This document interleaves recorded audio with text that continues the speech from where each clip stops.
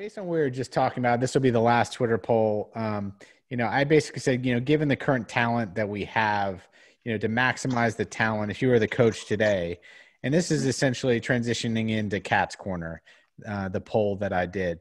So Dave, if you were the coach today, given the talent that has been given to you by Carlos Bocanegra and the front office, the way that it's shaped out over the last 6+ months with Rosetto, Jürgen Damm, all these new folks that are coming in, what formation would you go with predominantly, and how would you morph?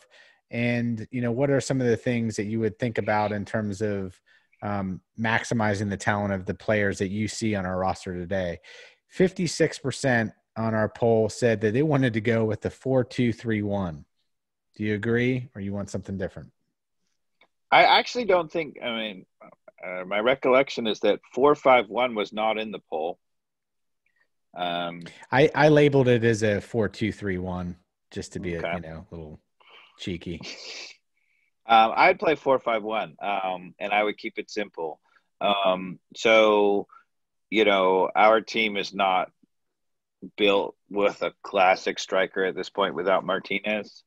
Maybe Kubo could be, the one. But we have a lot of creative people behind them. And if you have people in the midfield, Petey and Barco with pretty free reins, one on the right, one on the left behind them.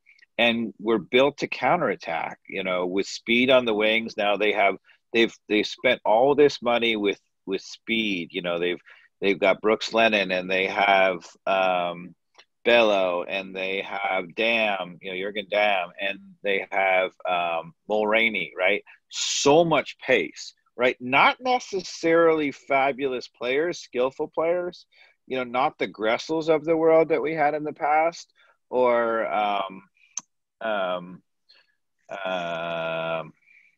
who was the guy the first year who went to DC United? Oh my goodness, forgetting his name. Oh yeah, I'm blanking too. But anyway, but we had some guys with real skills and who could break people down. But these players are athletic. Assad. They are Emil Assad.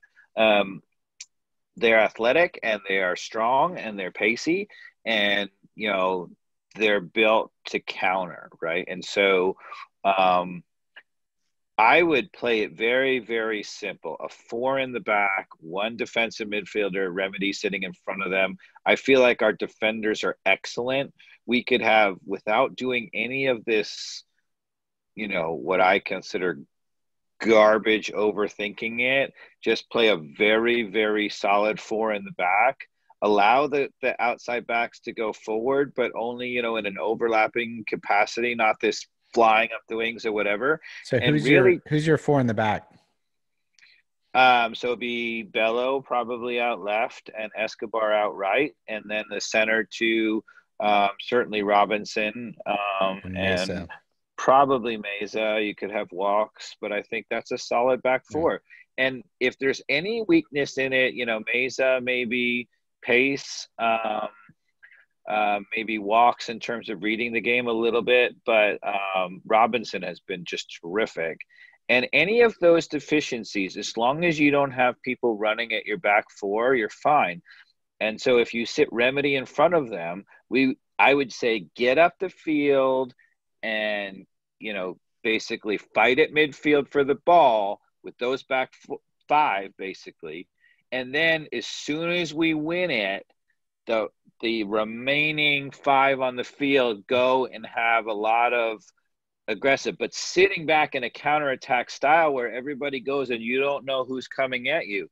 Because if we're just being honest about how we're doing, if we're going to possess the game or whatever, we don't have the players who will break you down. You're asking Brooks Lennon to beat a guy. You're asking, Jürgen Damm, you're asking John or Jürgen Damm to, be skillful and take on a guy. They're not going to do it. They just don't have the talent, right? Yeah. So, yeah, I agree with that. And by the way, now that we're talking about breaking people down with Remedy in the midfield, having to play the role of our old friend Darlington Nagbe, I guess, somewhat in that role. Did you see the goal that Nagbe scored last week, or when was that, over the weekend? What a Anybody who cracker. flips the ball up to themselves has some serious skill. Yeah.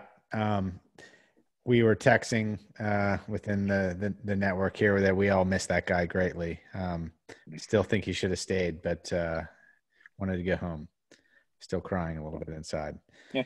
All right, Dave, what else? What else do we have on the agenda here?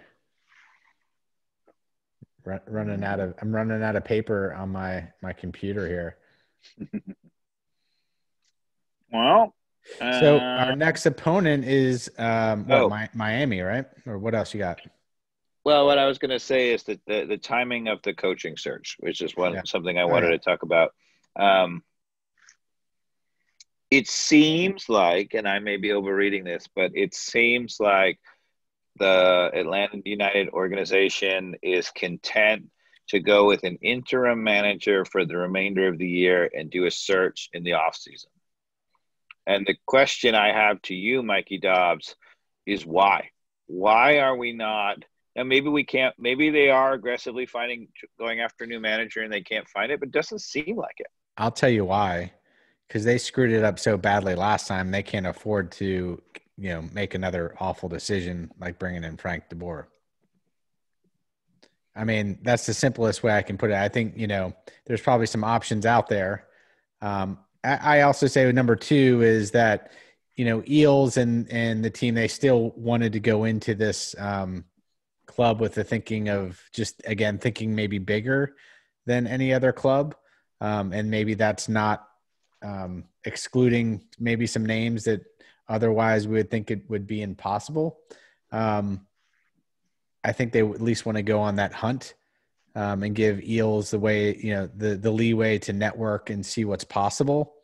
I guess those are my two main answers. I usually would want to have a third, but and also, well, I guess the third is the fact that, I mean, look, the dreaded third is, well, it's pretty easy, right? I mean, this season is somewhat of a wash, even though the trophy would look the same if there's a trophy. But it's still like, wait. Why would you say the season is a wash? We're 3-3. At some point there will be an asterisk on almost every sport this season, even though the players care just as much and the fans want it. There just is. It sucks, but I do think that is there as an underlying theme. As much as we want baseball and, whatever happens with college football, it's probably going to be a tournament between the 4 ACC teams, which probably would have been ACC and the SEC teams anyway. And, whoever wins that probably would have won anyway. But it just doesn't have the same impact. I don't know. It just doesn't. It's been a crappy year, Dave. Do you think that for example, so Barcelona passed on Pochettino. They took Ronald Koeman, an old De Boer teammate in the Dutch national team, who I think is very much a very similar coach to De Boer. So good luck, Barcelona. But I think that Pochettino didn't want the job because he knew, I mean, why take a dumpster fire based on a bunch of players that are, big wages, in their 30s. I mean, they've got, and that's why Messi wants to leave. They know that they're in a complete rebuild, just like a baseball team. It's going to take, 3 years before there's a light at the end of that tunnel. Do you think that Atlanta United made a run at Pochettino? I have no idea, honestly. I mean, it's all conjecture as far as I'm concerned. There should be a connection. Darren Eales knew Pochettino from his Tottenham days. They know each other. Yeah, I guarantee. Yes, I think so. Yes, I think at some level of communication to Eales to him has probably happened to feel out the waters on whether that's even worth pursuing. So yeah, I think so. Now, how much traction that has had in terms of being a real conversation, I have no idea. But I'm sure they took a swing in some capacity. One of the things that continues to flabbergast me is that so much emphasis, even in this modern era, is still put on the playing career of the manager, right? So De Boer gets credibility because he was a terrific player. Ronald Koeman gets credibility because he's a terrific player, right? Thierry Henry from, yeah. Yeah, and the question is, there are some examples, Guardiola being a classic one of a terrific player, Zidane, but for every one of them, there's probably 10 other examples. A Jurgen Klopp was nobody as a soccer player. A Mourinho, nobody as a soccer player, right? Why is there the emphasis on the playing career for coaching? I see this even at the youth level. All these parents are like, well, what did you do as a player? Does it really matter? All right. Thanks for listening. If anybody actually made it this far in the podcast, we'd love to hear your feedback on Twitter at ATL On Fire. And tell your friends to subscribe. We are on iTunes, Google Play, and really any sort of podcast platform that you're